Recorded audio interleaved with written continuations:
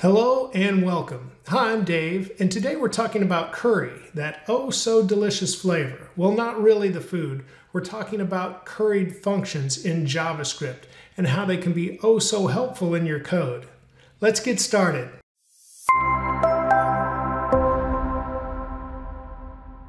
Today we're talking about currying.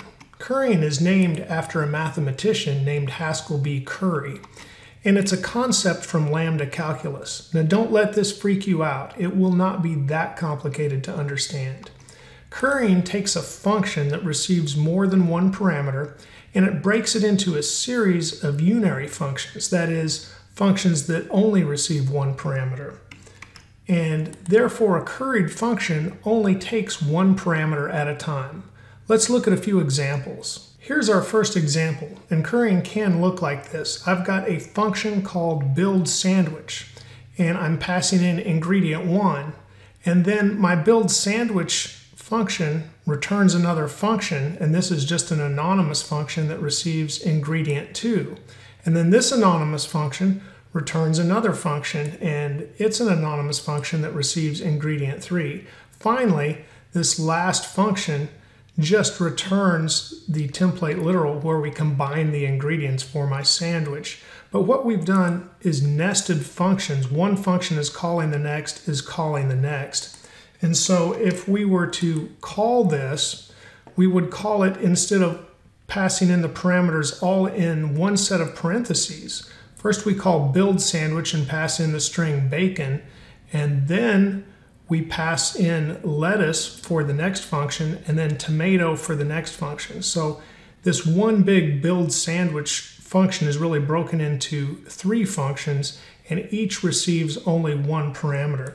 And so if we go ahead and log this to the console, and I'll save the file, you can see I get my bacon, lettuce, tomato sandwich. But we have curried this function because we're going from one function to the next, and therefore we call it each time with just one parameter. Now this works, but all the nesting gets pretty ugly, especially if we get deeper. So let's refactor. And here I've got another function that's very similar.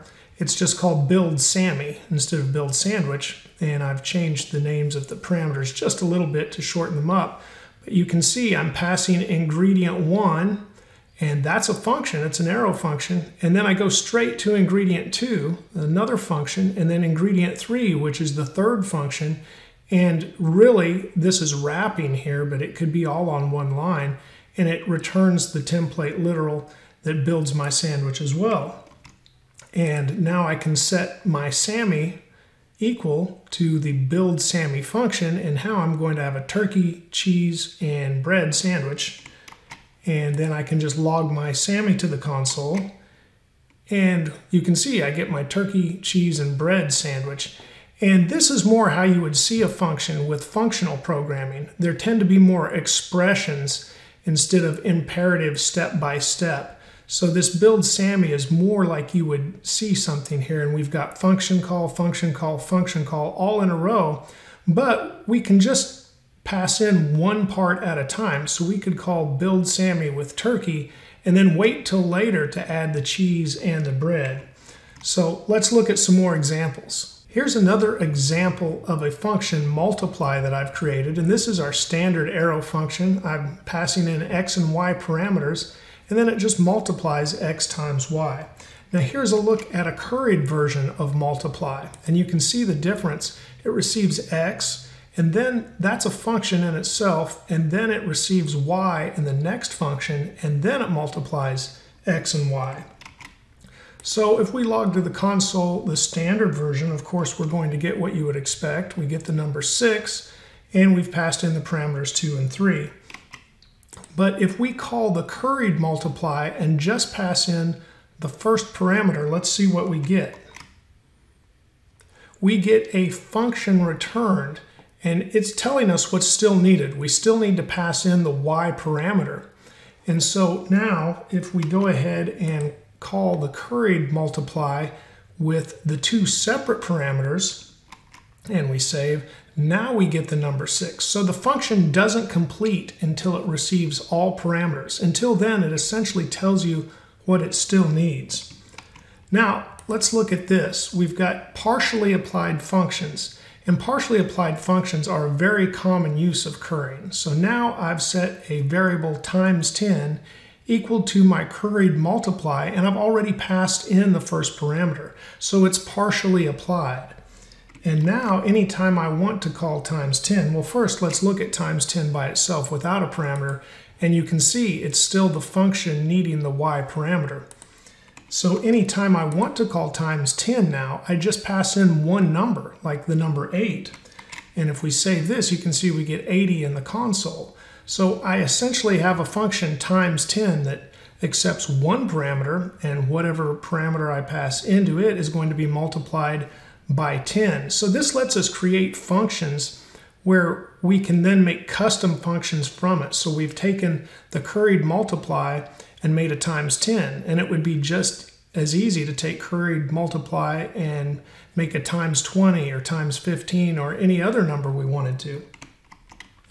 Another example, we'll set this update text function as a curried function, and it receives an ID, and then that's an arrow function, and then it receives content, which is another arrow function, and then it uses a query selector to select the ID, and then it sets the text content, and this wraps. There's a dot right here. So we've selected the ID and then put dot text content equal to the content that's passed in the second function here, or the second parameter of our curried function. So let's look at an example of this applied partially, and we can set an update header text equal to update text and pass in the first parameter, which is header. So if we have an ID of header, then we can select that with this function, and we'll only need to pass in the content then as we apply update header text. So if we look at the page over here, I've got a hello in the middle of the web page. If we come back to VS Code and I save this because I've applied the header ID, and now we look at the web page, we've got hello Dave, and that's because we called the update header text function, which is partially applied already, to go ahead and select that header ID, and then it changes the content. So these are just a couple of quick examples of partially applied functions. Another common use of currying is function composition, and I'd actually like to make a separate tutorial about composition, but I do want to show a few of the applications of it here. And what that does is allows calling small functions in a specific order. They don't necessarily have to be small, but it's best that they're small. You can see here I have an add customer curried function. It receives a function as the parameter for the first function, and the second parameter for the second function is the args. And here we're using the spread operator, so it could have a varied amount of arguments or parameters for the function. And now I'm writing to the console, just saving customer info, so we're kind of logging what is happening. And then we go ahead and return a function and pass those same args. Now let's go ahead and create another function that would happen maybe after we add the customer, and that would be to process their order. It has the same setup to begin with. It receives a function in the first parameter, and then there's another function here, and that has the args. Then it says we're processing the order, and notice we go ahead and reference the first argument out of the args here, and we go ahead and log that in the console. So processing order number, whatever it is, and then once again we return a function and those arguments. And then the final function is to complete the order. Now notice it's defined with the keyword let instead of const, and you'll see why in a moment. But this complete order also receives the arguments, and in its console log statement, notice I'm just using the args in an array here and calling two strings. So if there's more than one argument, we would see them all. But there's really not much of a difference. I just wanted to show another way to display whatever's in the arguments. And there we have our complete order. So three functions that we want to happen in this precise order: add customer, process order, let complete, complete order defined with the let keyword. And then we go ahead and set complete order equal to process order and pass in the complete order as the first parameter, and that would be the function here in process order. Now notice we said we wanted add customer to be the first, and of course complete order would be the last. So complete order is the last function, but we're going in reverse order here from inside to out. And so if you think about nesting, we're nested all the way in and we're crawling back up the staircase out of the nested functions. So we first use process order and pass in complete order. And then let's go ahead and log this much to the console, I guess. We'll log complete order and see what it looks like now. You can see it's an anonymous function receiving the arguments, and here's the processing order, and it returns the function args. So we're almost there. Now let's go ahead and finish. We'll set complete order equal to add customer and pass in complete order. And so once again, we've climbed up that staircase of nested functions, and it's in reverse order because we wanted add customer to happen first. And now we'll go ahead and call complete order and pass in the order number 1000. And you can see in the console, we get saving customer info, which comes from add customer. Then we get processing order number 1000, which comes from process order. And finally, we get order number 1000 completed from the complete order. And if this looks a little familiar, that's because you may have watched my decorator functions tutorial, and this is very much like that. However, we are currying these functions here where there's a call that receives a function, and you can see that happens here. But then the function doesn't complete until it receives the second parameter, and those are the arguments. And so these are curried functions that are partials. So first we call it and it receives just the first parameter, the function, and then the next time it receives the argument as that passes through the chain of functions. Now if that seems confusing, let's take a look at what I was talking about. If these functions were written in a more standard way, this is what you would see. And this is what I meant by climbing the staircase out of each function. So complete order is the last function, or it's nested in all the way here. And then we climb up to process order and finally up to add customer. So when we applied them above, we had to start from the inside and work our way out to the top, or up this nested staircase, if you will. Here's the most advanced part of today's tutorial. Now this is a function called curry, and it will accept any standard written function that receives more than one parameter, and it will return that function as a curried function. And I'll show you an example of that. Now this does require you passing in a function that has a fixed number of parameters. So you couldn't pass in one that has an unknown number of parameters using the spread operator with args or params or whatever you wanted to call the params that were passed in. So we'll use this example when I show it. Of course, I'll give one with a fixed number of parameters. Let's first walk through this function just a little bit, and it receives a function. And so this outer function here, curry, is a wrapper because it returns another function named curried, which receives arguments with the spread operator. And here it compares the function length, so whatever the original function received for parameters, let's say 3, we pass in a function that expects 3 parameters. That's going to be reflected here with the length property of the function. But the arguments will increase every time. So the first time that rolls through here, it would just be 1, and the next time 2, and finally they would be equal with 3. So if they're not equal, it's going to return curried, and we call bind here. So this creates a new function, and we pass the args through. So bind creates a new function, and that function then comes back around. But if not, if eventually they're all equal, the parameters, then it gets 3. Now let's go ahead and look at an example, because I know this could be confusing. So I've got a typical function expression here. I've just got total, and it receives 3 parameters, x, y, and z, and then it just adds them all together for the total. And then I'm going to set my curried total equal to curry and pass in the total function from above.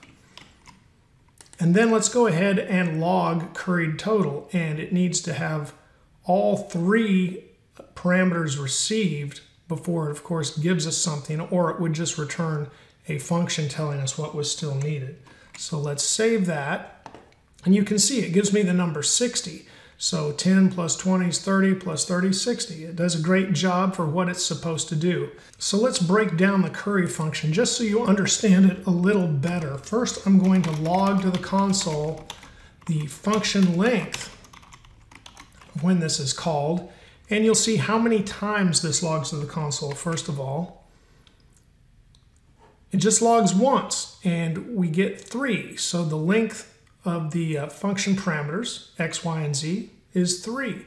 And that's what we expect. So we only see this part of the code once. So it's a wrapper, and it's passing that function in, and then it's returning curried right here. So now, if we were to log the function length inside this returned function curried, let's see how many times we see it in the console.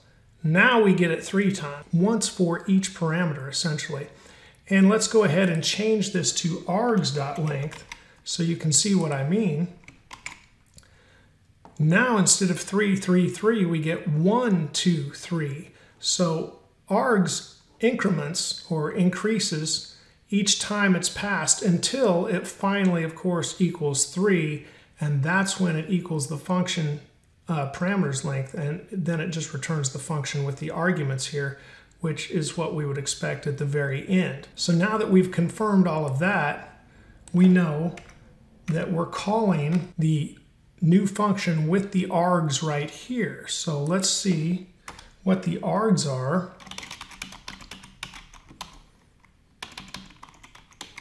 At this point, or we're creating a new function each time. So let's see how many times this shows in the console.